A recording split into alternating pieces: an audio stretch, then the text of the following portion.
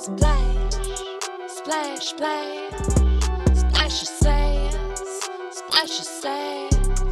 Hey with Amy, Quinn, Lee. Splash your sass, starting out with Amy, Quinn, Lee. Go. What up, fools? Welcome back to the Splash of Sass podcast. I am your host, Amy Quinley. This is the unofficial Jeff Lewis Live after show, and he would be extremely disappointed in me and my work ethic because I have missed a couple episodes. But you guys, it is my fault. I'm not going to blame anybody else except for me, but medical conditions that we can discuss at a later date. I will tell you, just as a fun little quip, I might have mentioned this before, but the IT guy at my work, he definitely has a crush on me, and I'm in the office one day a week, and he keeps on finding reasons to come and see me. This all started because I needed a new laptop, and once he met me, he now will not leave me alone. The second that we're done talking in person, when he's working on my computer, he then emails me, and it's just, it at first it was a little cute because he was a little cute, but then I did it too hard of a Google, and he's 47. I'm 31.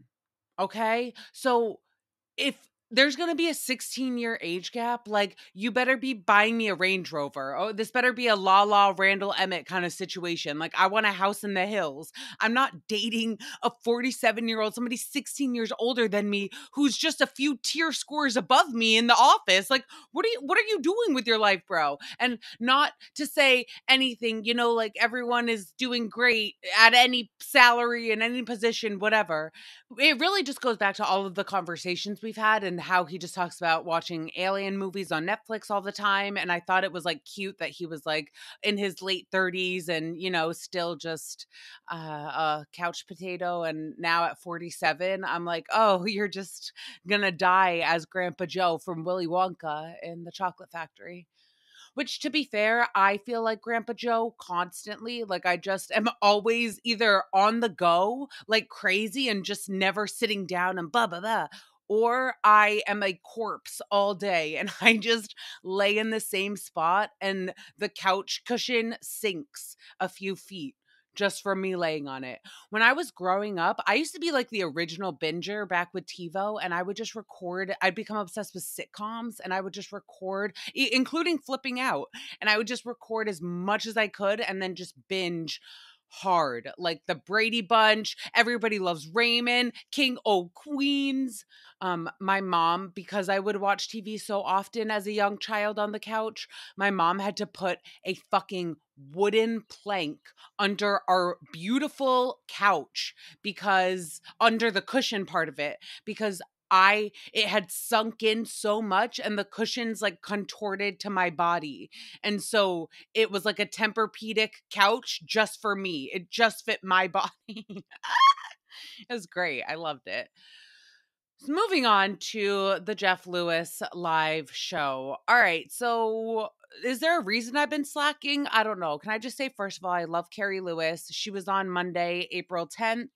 Then we had Julie and Brandy on April 11th. I fucking love them so much. And we just have to quickly talk because everybody, when they first, let's not generalize. I always got to generalize.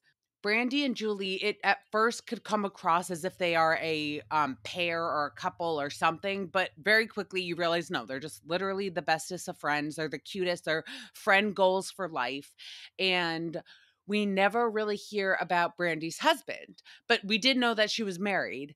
We just never hear about him. He's like the Oz behind the curtain. Like, he's just not even, who is he? Who is he?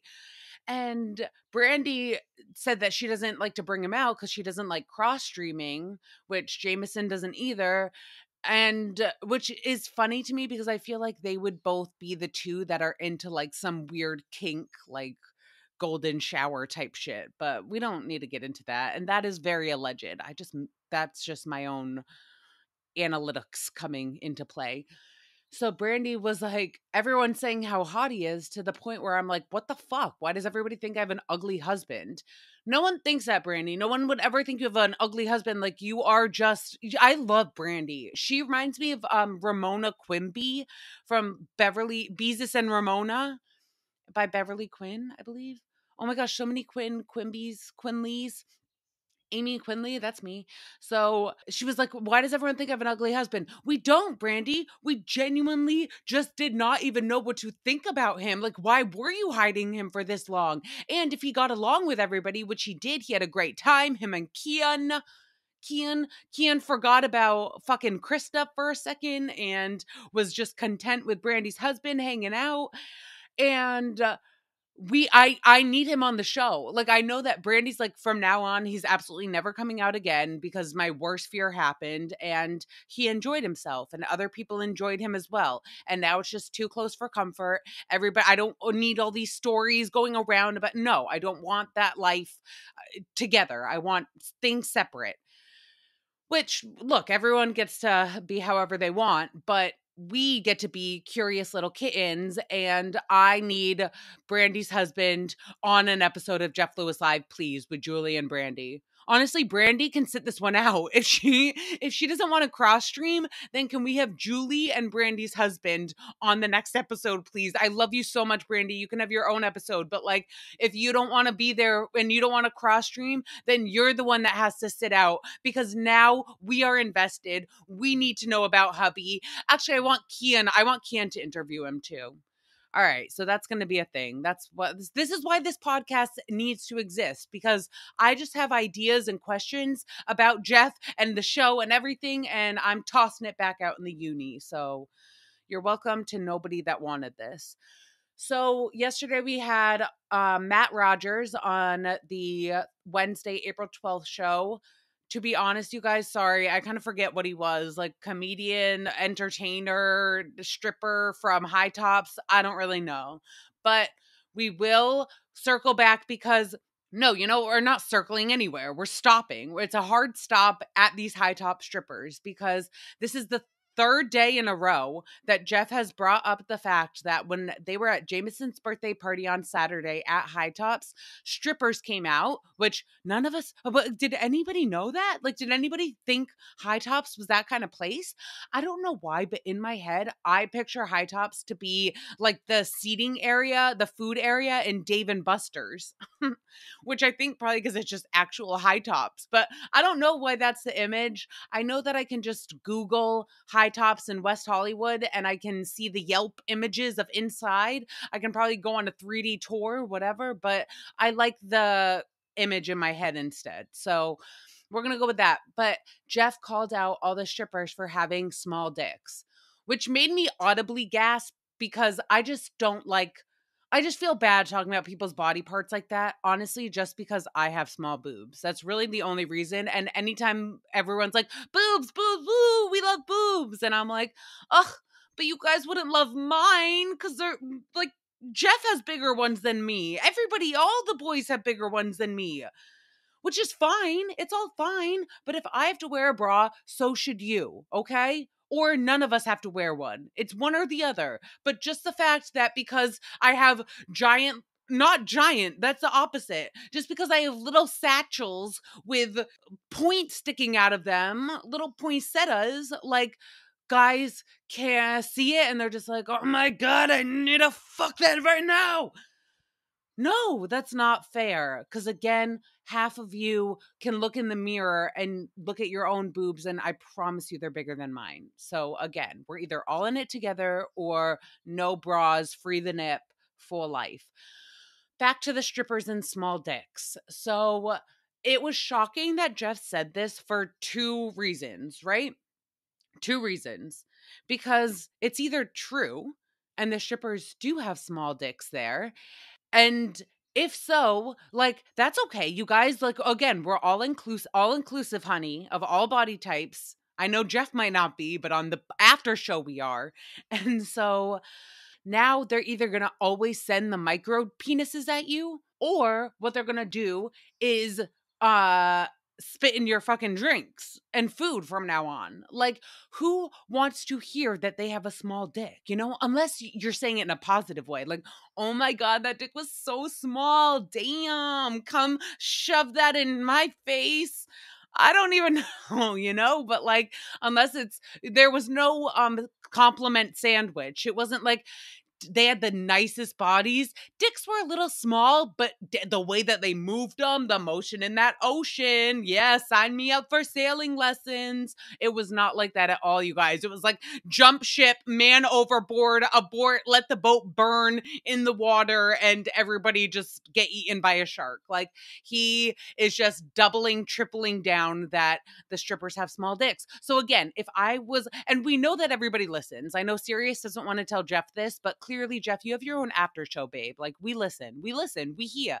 And so the strippers at High Tops are listening. Now they're either the ones that do have big dicks are probably not going to come and see you because now they're going to support their small dick brethrens. And so again, no one wants to hear that they have a small dick if you didn't compliment them. So now you just pissed off all of the strippers at High Tops, all of the employees who are friends with the strippers at High Tops. And now they want like good marketing, they want big dick energy. You could have at least said they had big dick energy, anything.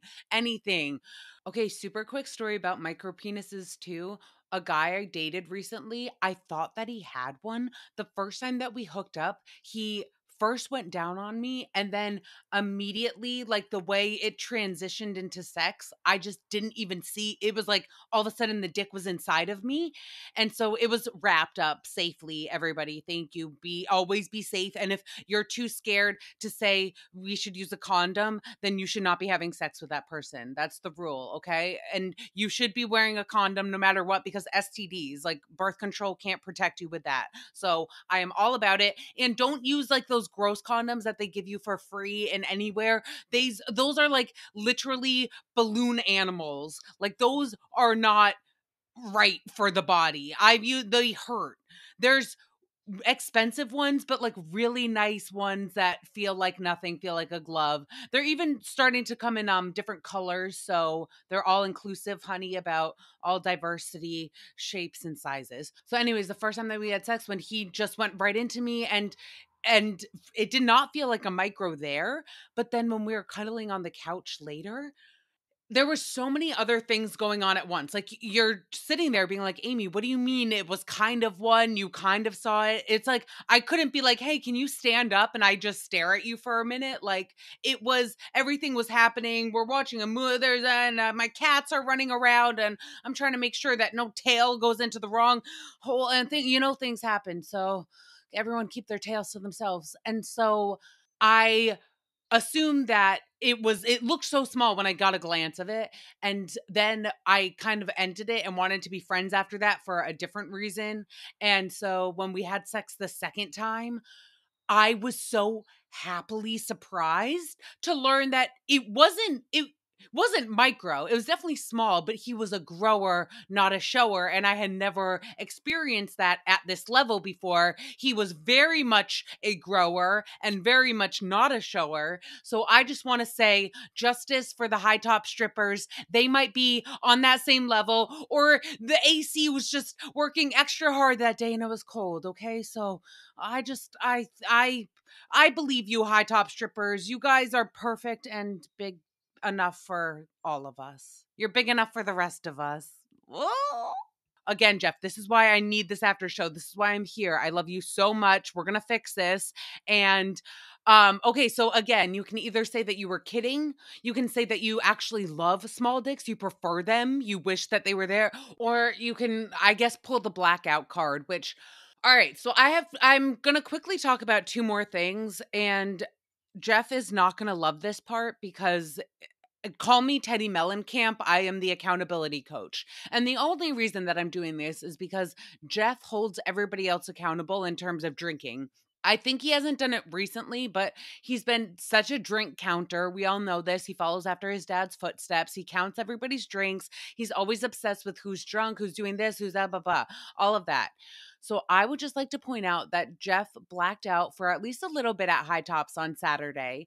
And it made me remember that he blacked out 2 weeks ago as well at his own birthday party when they went out. Because he was talking about how he blacked out for a little bit and him and Alyssa were grinding and all of that. So again, it's not like he's just walking around shit-faced all the time. Well, no. He really isn't. And from this week, he said that he's been cutting it back a little, reeling it in. And I understand I've been blackout so many times, Jeff. We can stumble down that memory lane anytime you want to. Trust me, I am not here to judge. I am just saying it is clear that Jeff is going through something. Like, you don't get like that because you're in a great place in life.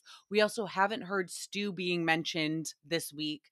I think things are definitely happening. Also, everything going on with Monroe and Gage, I just genuinely have so much empathy for Jeff. Like, I'm not fatigued by you yet. Like, I genuinely have so much empathy because, especially with his daughter Monroe, she came back from school vacation on a late flight the day before school started and missed that day back at school. And it's just like things like that, like on top of relationship issues and you not making healthy choices for your own self and just everything at once. It's just like feels like shit. It just feels like you're in a shit storm, in just one of those ebbs and flows. And this is one of the lows where you just you just want it to be better. And so, just as somebody, and Jeff has mentioned that he's flipped out on like 5 people already. He's taking it out on poor Aurora. Oh my goodness. Honestly, Jeff might have to start giving out some trips to wine country, go see the Hideaway